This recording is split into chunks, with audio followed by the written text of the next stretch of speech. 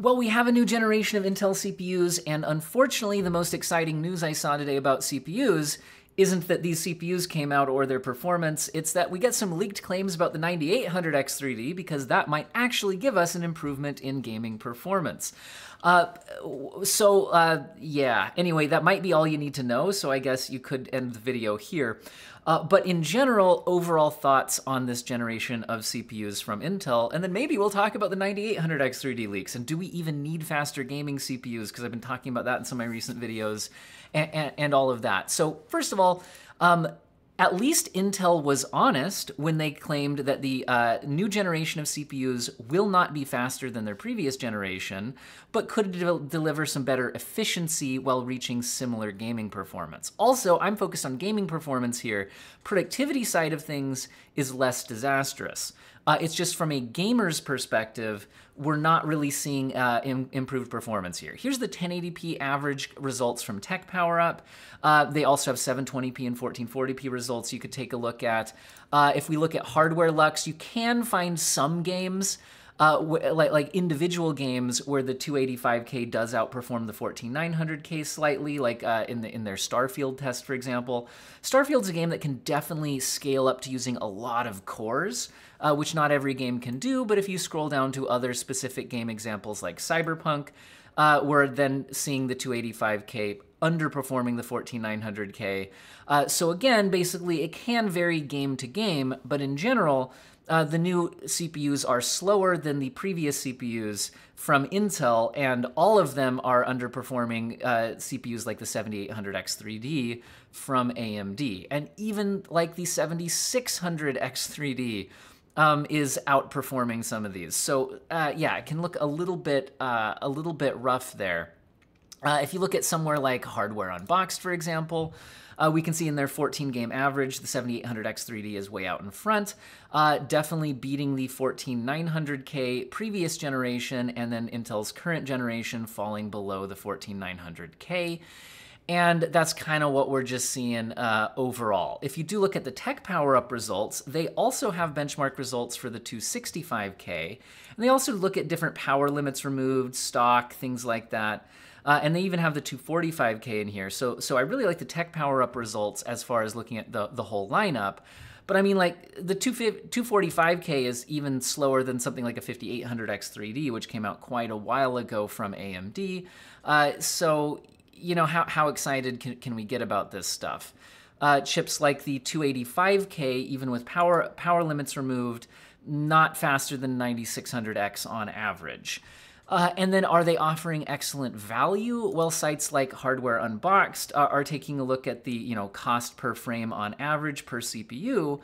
And while the 7800X3D is crippled by the fact that AMD has been not shipping good supply of this because the 9800X3D is incoming, even at its inflated price of $480, we're not seeing that big of an argument here for the new generation of parts, which 285K is actually kind of worse value here than that.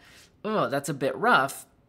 But anyway, like I said, and then we'll be seeing the 9800X3D coming in soon, and the 7800X3D used to be available as low as $330 before supply started getting constrained on that. Now, again, one thing that often comes up in CPU reviews, though, is do you even need a faster CPU? I talked about that a lot in my video yesterday, so you could look at that one where I look at are all CPU reviews wrong? Because if you think about upgrading your CPU, definitely take into account, are you actually having CPU limited performance in the games that you're actually in right now? And if you are, then you could benefit from an upgrade to your CPU. But if you're not in CPU limited performance, you're not going to see much gains from getting the faster CPU anyway.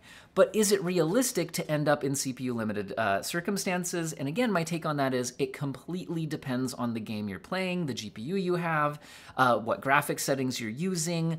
Are you using upscaling to reduce the burden on your GPU, which makes it more likely to end up CPU limited? There's all sorts of factors in that.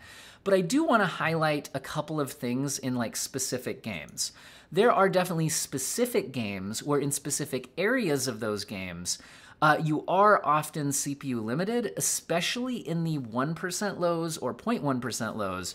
But along with CPU limitation, sometimes there's also when I talk about being CPU limited, I'm lumping in RAM with that. And I've seen in a lot of my comments that people were hoping I would maybe address that a bit more directly and separately, where sometimes memory latency and system memory can be a bit bigger of a factor. That's hard to isolate as much as we're seeing here.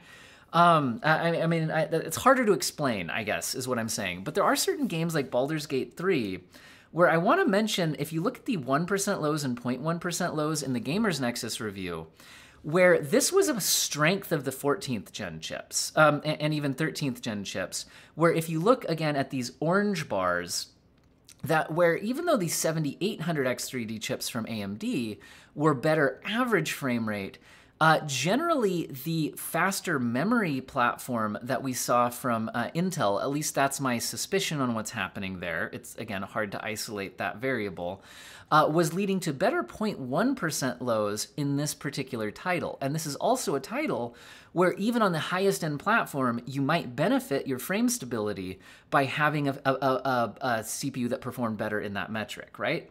Whereas if you look at Intel's new 285K, we're actually more in line with what we're seeing on the 7800X3D on the 0.1% lows, but with a lower overall frame rate, meaning this is further showing a regression in one of the areas where Intel previously did have some advantages against the AMD counterparts, when I think it got into more of those benefit from the higher memory speeds and things like that. And again, if you're trying to play, Baldur's Gate 3 in Baldur's Gate City, where maybe you're fine with a 60 FPS lock, but you want it to be a stable 60 FPS, you can see here that even the big CPUs kind of struggle there. And yes, is that a fault of game optimization? There was probably better coding that could have happened or better planning from the design phase of the game that could have executed better performance here. But that doesn't change the fact that somebody wanting to build a high-end system might have wished we got faster CPUs that could power through some of that worse code. But here we're actually, again, seeing a regression on that front. And in general, if you look at certain reviews that look at memory latency, there is a regression in memory latency, specifically here versus the previous generation of Intel parts, and that is likely a heavily contributing factor to the underwhelming gaming performance, because games can be quite sensitive to that. Another game that, again, I do want to emphasize is heavily poorly optimized in the city areas is something like Dragon's Dogma 2, where again, Gamers Nexus takes a look at this in one of those city areas. And once again, this is a place where we would like to see our overall performance improved, but we're just not getting that here. So again, would it be nice to get a faster gaming CPU for high-end systems? Yes, but also another reason why again, I'm kind of disappointed here because I'm not sure everybody's getting my argument about why other reasons why we want CPUs to be getting faster is if CPUs get faster, it forces, at the same price, it forces down the price of chips that used to be the fastest ones. You see that, right? So if we're not starting to get chips coming in here, knocking our previous leaders off the podium and pushing their prices down, and generally just that frames per dollar down, then that's an overall net bad thing if you're trying to buy into higher performance at a lower price. So even if you're not going for these high-end chips, they can kind of force the overall performance metric to be better, frames per dollar, if they force previous generation products to go down in price. But as we can see here, there's nothing in this generation forcing that to happen, which is disappointing. So in the end, it just kind of leaves us with, it looks like we're getting the 9800X3D in a couple of weeks, and hopefully it's actually better performance.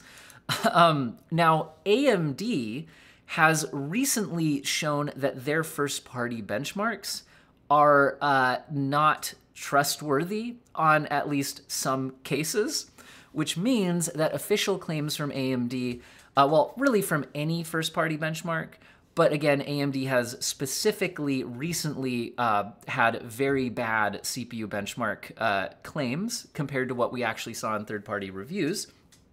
Anyway, hopefully they have learned their lesson and these claims are now realistic. But anyway, This is from videocards.com, where they are claiming that they have gotten access from their sources. They're not naming their source, obviously, to not get them in trouble, to AMD's official performance claims for the 9800X3D, which is likely coming out here to kind of steal Intel's thunder and just to kind of warn people, hey, I know Intel just came out with some new CPUs, but in a couple of weeks, we'll be getting some new X3D parts from AMD here. It's looking like the 9800X3D, they are claiming from AMD to have about a 16% IPC increase and high power efficiency with 8 cores and 16 threads. They're claiming that the next generation 3D V-cache technology has better thermal performance than the previous generation, which allows for higher clock speeds, in this case up to 5.2 gigahertz. And what that means is not only should it end up with better generational performance in games, they're claiming around an 8% uplift in games. And they're not saying up to 8%, meaning that's a best case scenario. So hopefully, again, AMD first-party benchmarks, like I said, recently we had to call those into question. So take this with a massive grain of salt, even if it is an official leaked slide and claim. They're claiming about an 8% gaming performance uplift over the 7800X3D, but an even better improvement to multi-threaded performance for like creative workloads when you're not gaming. They're claiming up to 15% improvements there for the, versus the 7800X3D, and that would likely be due to having an easier time maintaining multi-core high clock speeds if it's true that they're getting better thermal performance out of this new generation of 3D V-cache, because that was always kind of the catch for the 3D V-cache parts, is that they get a lot of gaming performance out of those the additional cache, but because it had had thermal issues, or it was harder to deal with thermally than the non-3D V-cache chips, you generally had to clock slower.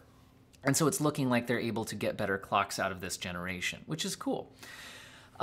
Anyway, so those are the overall big performance claims here, and they are saying that it is socketable into any AM5 motherboard, even down to the A620, as long as you update your BIOS. So hopefully this ends up being a more exciting CPU launch, but like I said, even if this is an official slide from AMD, massive grain of salt on any official slides from AMD until they show that their behavior has improved when it comes to making claims that line up with third-party benchmark results. Anyway, so yeah, to kind of wrap up the overall thoughts, it doesn't seem like the 285K is actually bad, or the series is actually bad at all. It's just that until its prices drop to a point where its cost per frame becomes competitive, it's just not that exciting. It's not faster at gaming than the previous generation. It's actually on average slower.